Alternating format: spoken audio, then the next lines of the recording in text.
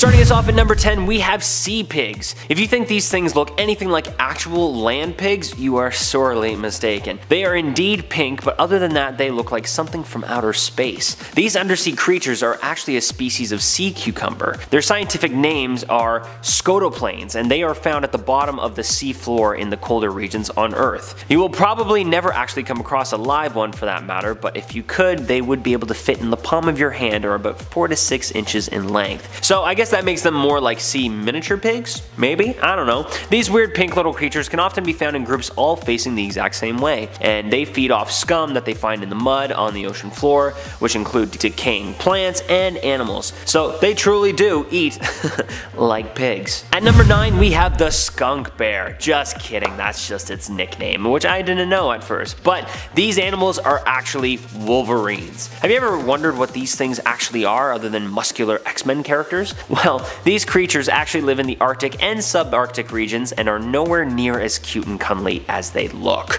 Okay, well, they are cute, but let me tell you, these things are dangerous. They have been known to take on wolves and bears with their ferocious claws, which is why the X-Men superhero is named Wolverine. Anyway, there are no known Wolverine attacks on humans, but that's just as long as we leave them alone. And they are also known to travel up to about 15 miles per day. And with their razor-sharp claws, I'm sure no animal will stop it in its tracks. At number 8, we have permafrost. What is permafrost? Well, permafrost is basically frozen solid ground that stays frozen for over a period of 2 years. You can notice this kind of natural effect in areas of higher elevation where the temperature on average falls below freezing. The ground beneath your feet will stay frozen completely for years. Imagine a Canadian winter. If you're not from an area of the world where it snows, then just imagine a thick layer of pure ice on top of your property that never ever melts. That basically is what it would be like to live on permafrost. So for anyone that ever wanted to go or try ice skating, grab your stick and lace up. At number 7, we have my favorite one on the list. We have the Northern Lights, also known as the Aurora Borealis. You have probably heard of these before in movies or in science class, but in case you haven't, the Northern Lights are multicolored lights with blues, purples, greens, and whatever, and they move and they shine throughout the northern sky. This happens when particles with an electric charge are released from the sun into the northern atmosphere of Earth and are mixed with gases such as nitrogen and oxygen. I am lucky enough that I have been a witness to the Northern Lights a few times as I grew up a bit more north, but I've never actually been that far north to see them in their full glory. But it is on my bucket list to go as far north as I can to see these amazing lights because I truly do think they are one of the most magical natural events one can see. Weird, but breathtaking. At number 6, we have new islands. Back in 2013 near the fjords in the Arctic, a new island was discovered. This island was only recently discovered because it is actually split off from North Brook Island in Russia. With global warming affecting our colder regions more and more, the melting of the ice caps and larger ice land masses lead to more splits within the ice. Due to this, we see more and more ice structures appearing and disappearing all of the time. So we might continue to see new land masses in the polar areas of Earth, which sounds really cool, but let's hope we don't find any more. Let's keep that ice frozen, shall we? At number 5, coming in at our halfway point, we have bounties of oil. Most of the world's industries are constantly in search of oil, producing oil, buying oil, selling oil, all that fun, outdated stuff. But funny enough, in a study that was completed back in 2008, there's reportedly 20% of the world's undiscovered oil deposits up in the Arctic. No wonder Santa has been camping out up there for this long. His entire workshops run on the stuff. But seriously, it's 2021. How have we not exhausted this source yet either? Well, it's because with the ice melting from global warming and such unpredictable terrain, we don't think we are ready or have the ability just yet to retrieve that oil. If anything were to happen, it could be catastrophic. So for now, let's just leave the oil where it is and maybe work on a more green and lasting resource, huh? At number 4, we have the half year of darkness and half year of light. That's right, if you live up in the North Pole, then starting September 25th, you will experience a half year of darkness, and then another half year of light after that. How does this work? Well, the Earth is on a tilt of 23.5 degrees. The Earth then orbits around the Sun, and starting in late September and ending in the end of March, the North Pole is on such an angle that most of the sunlight doesn't actually hit it. That being said, it doesn't go immediately pitch black because the sun does reach the pole for a bit longer than September 25th, but eventually it does become dark as night. After March 22nd though, the exact opposite happens. So if you want to live up in the North Pole, maybe figure out out if you're a nighthawk or an early bird first, and then decide which season is best suited for you. Oh, and say hi to Santa for me. Starting us off in our top 3, at number 3 is a frost virus. Yeah, guess what folks, there's another virus out there, and it's in the North Pole. Recently, scientists completing tests in the North Pole found a 30,000-year-old virus that stayed alive in the ice. Yikes. I know what you're thinking, we have had a rough year and a half already with this coronavirus crap, that we don't need any more of this stuff, and I agree with you, but luckily for us, this frost virus doesn't actually prey on humans. Scientists have called this the Malavirus, or sometimes even known as Behemoth. Why? I don't know, and maybe I don't want to. But scientists have also discovered more viruses up there, but it hasn't been reported exactly how many. For now, I got other things to worry about though, so like, as long as I know this Malavirus doesn't prey on us humans, I'm okay. It actually only preys on amoebas, so they won't ravage our planet anytime soon. We think. At number 2, we have ancient mummies. Back in 2017 in Siberia, scientists discovered something quite surprising deep within the ice, or should I say, someone. In the frozen depths, Siberian scientists uniced what is believed to be a 900-year-old Russian woman mummy. She was found within the permafrost just within the Arctic Circle. It is believed that she is from a medieval civilization and was the first woman to be discovered at the site in a long ago society that was made up of mostly men. What then happened was scientists also uniced a mummy baby not too far away from the woman. As sad as that may sound, these findings brought huge joy to the scientists because it brought us the possibility to learn more about this medieval Arctic civilization. That's really cool and all, but really, I just want them to unearth some elf mummies. I want to know how long you've been up there, Santa. Huh? And finally, coming in at number 1 and my second favorite on the list, it is just so wickedly mysterious. We have unexplained holes. Back in April of 2018, researchers and pilots flying overhead discovered these large crater-like looking holes. According to National Geographic, scientists still have no freaking clue on what is making these holes. However, there is a color change in the ice right around the perimeter of each hole, which leads scientists to believe that these holes are the result of a temperature change and that the ice is melting. Okay, you know what, as of right now, I guess scientists do have one hypothesis on why these holes are appearing. They believe that it might be due to the fast melting polar ice caps and that these are just small little areas that warm up and give way, but I don't know, that doesn't really make sense to me because it seems to me that these holes are melting on the surface, not underneath. So maybe it's from a landing vehicle, maybe not human tech, maybe it's the aliens, I don't know, or maybe I just think way too much about aliens these days and you know that's probably more like it. But anyway, there you go. Unexplained holes. Starting us off at number 10, we have no penguins. Where did they go? Oh, the humanity! Okay, most people I know love these cute little short-furred waddling birds, and I think as long as you go to one of those poles, you're gonna see some happy feet action. Well, wrong. Penguins actually only live in the southern hemisphere, down near the South Pole. The truth is, even though the north has a similar climate to the south, the land up north is still rather unstable for most wildlife to live on. These little guys may be on the lighter side, but nevertheless you have to visit Antarctica and not the Arctic to get those sweet penguin views. Also, may I just say, unlike the movie Happy Feet, it is not proven that they can actually dance and sing like they do in the movie. Mostly they just waddle, but that's still cool, right? At number 9, we have dog races. Who let the dogs out? Well, probably some guy in the Arctic. One of the most popular forms of transportation up in the northern hemisphere due to all the snow is dog sledding. What kind of dogs? Well, specifically huskies. Huskies are beautiful, energetic dogs that are usually used to sled across the Arctic terrain with 2 to 13 dogs pulling a sled depending on the size of the load that they are carrying. But these dog sleds are not just for transportation. One of the most popular sports in all of the north is dog sled races. Many of the human and canine athletes live up north all year round training for the famous Iditarod race, which goes from Anchorage to Nome, Alaska. The championships are then held in the North Pole, where Santa hands the winners a cash money prize and throws the dogs a bone. Okay, just kidding. But I will say I have gone dog sledding twice in my life and it is wicked fun. Especially when you have dogs that take off immediately after you dismount your sled. Moving on. At number 8, we have water unicorns, or should I say narwhals. Many people call these magnificent creatures water unicorns, and they are honestly one of the best examples of animals that adapt to their surroundings. These whales can be found in the Arctic waters with these massive unicorn horns on the top of their heads. Now, over the years, their horns have become larger as it helps these animals swim and break through the ice.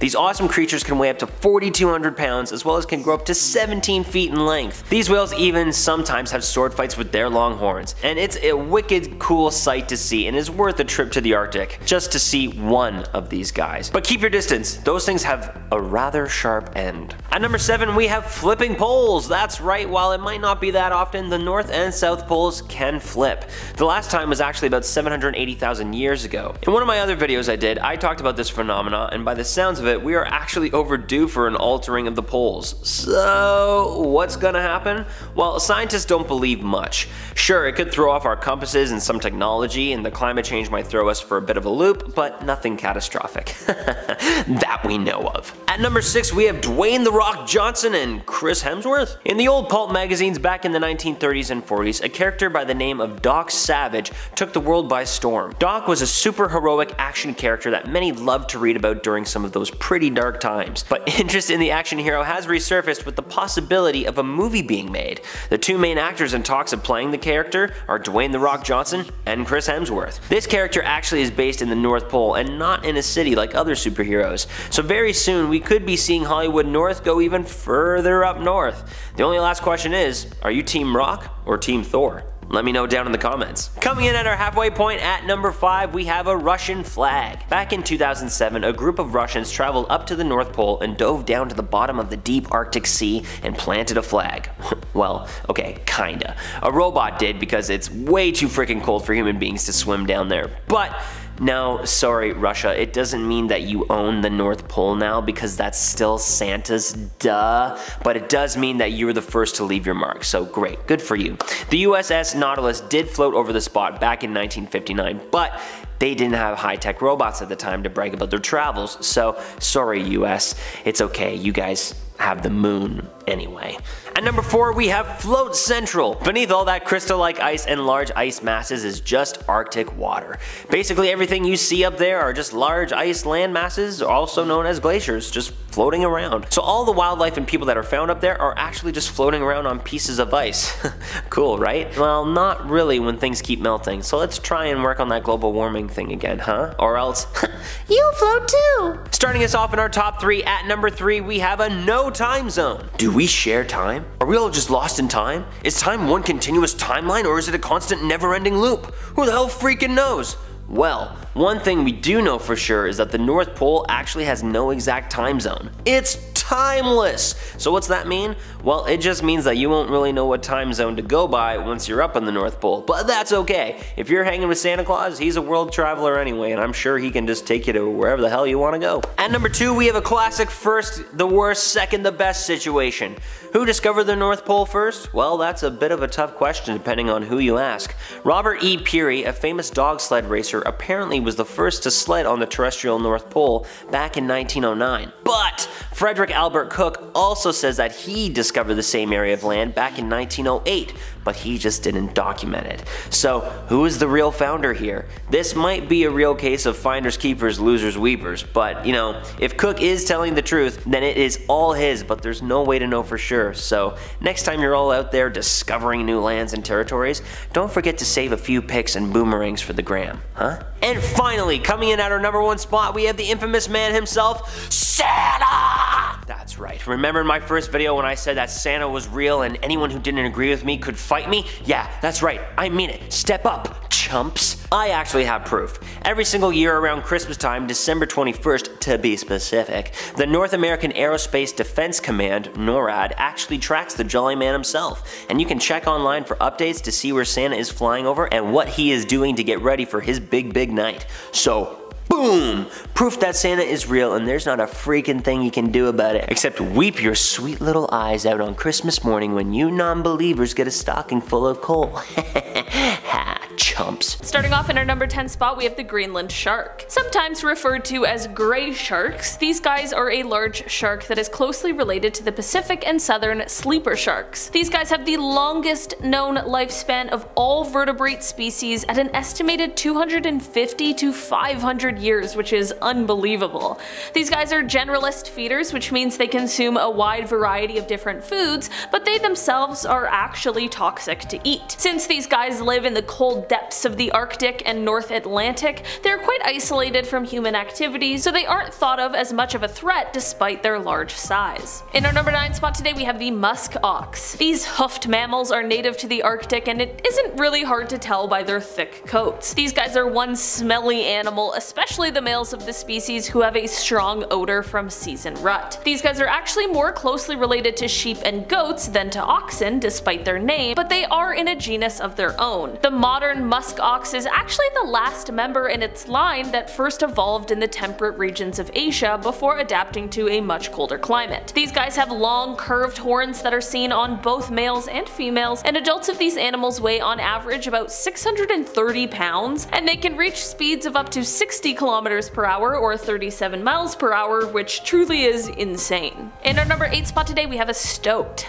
Also referred to as a short-tailed weasel or ermine, these guys are actually quite a widespread creature. They have quite a controversial history, especially when it comes to the 19th century however. At that time they were introduced into New Zealand in an attempt to control the rabbit populations, but instead they just had a devastating impact on the native bird populations. They were actually voted to be one of the world's top 100 worst invaders. These guys are small but mighty, and they are absolutely ruthless as, rather than digging their own burrows, they were instead seen just taking over those of the animal that they previously preyed upon. In our number 7 spot today we have the Reindeer Bot Fly. Now, for the strongest contender for grossest creature on this list, we have these horrible little flies. These guys deal with the cold climate by taking refuge in the nose of reindeer, where they also like to lay their eggs. I know, I hate it too. These are actually parasitic to reindeer as they infect their nose area. The adults of these creatures are active over the Arctic summer, and they have the ability to fly quite quickly. While flying quickly, they also have a very strong sense of smell that allows them to easily find reindeer from far distances. In our number 6 spot today we have the puffin. The Atlantic puffin is the smallest of the 4 puffin species, but they are actually the most numerous species. They are easy to identify because of their distinctive beak, which features a bright orange-red tip and a blue or gray triangle that is closer to their face. White stripes can also be seen during the breeding season. Many people refer to puffins as the clowns of the sea because of their sweet and endearing, but just sort of awkward behavior. These guys tend to spend fall and winter in the open ocean of the northern seas, but in the spring they return to coastal areas for breeding. To do so, they nest in cliff-top colonies and they dig into a burrow where they then lay a single egg. Once the chicks hatch, after about 6 weeks they are fully fledged, and one night they will make their way into the sea, only to swim away from shore where they won't return to land for several years. We have the Arctic bumblebee. Bumblebees haven't necessarily been having an easy time lately in general, but the Arctic bumblebee perhaps has the most difficult task of all of the bees,